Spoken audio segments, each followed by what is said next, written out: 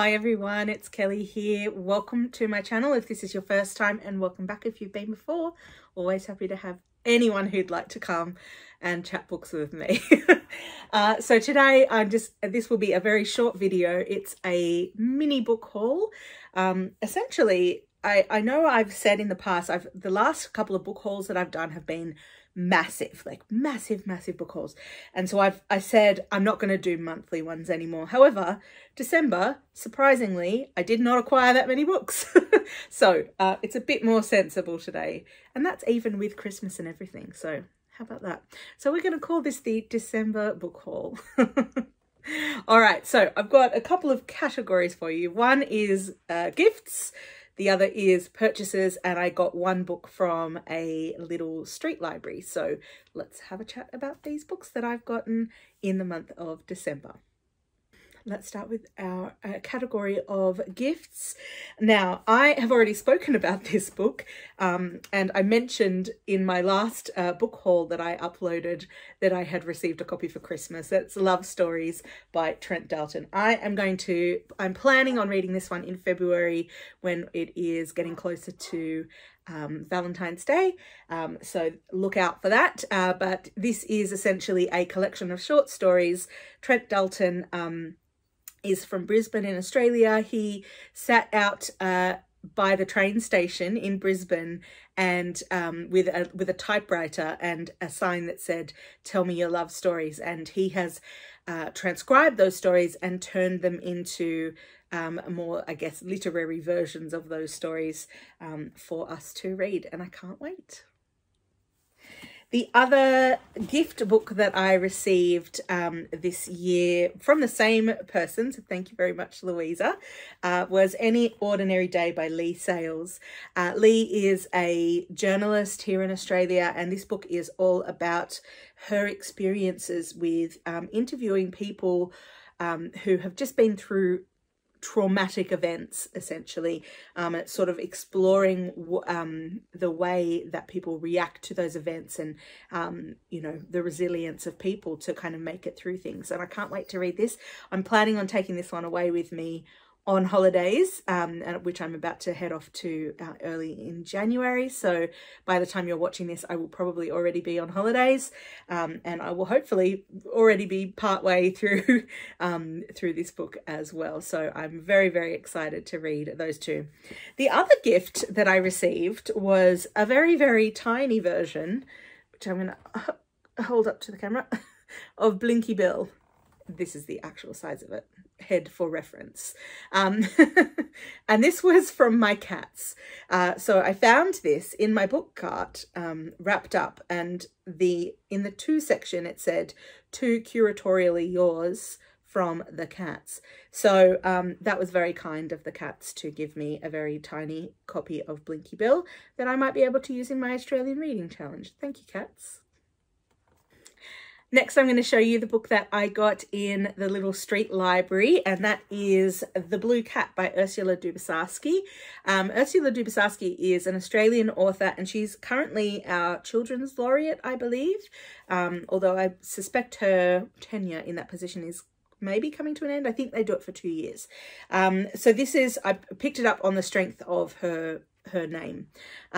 So this is set in 1942 in Sydney, and it is the war is coming to Australia. So we're already in World War II, and there is a threat of bombardment in Australia itself, not just in far away countries where it had previously been. So this is a child, I believe, who is telling this story. Her name is Columba, and a boy called Ellery from far away, it doesn't say where, arrives at her school, and a mysterious stray cat appears in the neighbourhood. Both the boy and the cat have secrets. Can they help Columba make sense of the changes that are happening around her, or are there some things she may never understand? So it sounds like an interesting one from a very fantastic author. My last category, very few book purchases for myself in December. I certainly did buy some books for other people. But the first one that I have purchased is this one called For the Wolf by Hannah Witten. Now, I thought I had already purchased this book on a Kindle, and when I was looking through my Kindle, I realized that it was at a period where I had changed my card details, and so the sale actually hadn't gone through. And I was like, oh, I wonder if I can just get it in paperback, because I bought this at the time it was released, or perhaps even as a pre what do they call that? You buy it before it's released. Anyway, I thought I had done that, but I had not. So I purchased myself a paper copy, and I'm really looking forward to reading this. I think I might save this for autumn in Australia, which is coming up in, I can't wait. It's been quite hot. So today's not too bad, but it's been very, very warm. So in sort of from March onwards is our autumn. So I'm very much looking forward to getting to this at some point very, very soon. It's, I believe it is a Red Riding Hood retelling. So it should be really, really interesting. Another book that I purchased was this one, and I saw this on, I think, somebody's Instagram, Animals of a Bygone Era, which is an illustrated compendium by Maja Säfström, and it's just gorgeous. And it's talking about animals that existed in the past. So there's some like dinosaur-y type of ones in there. So it's illustrated and has just some, you know, brief descriptive type of things in there. I can't wait to read this. It's so cute. And the very last book is actually one I did not purchase, but my husband purchased. It's the third compendium in a series of comics that we read called Black Magick, which is written by Greg Rucka and illustrated by Nicola Scott.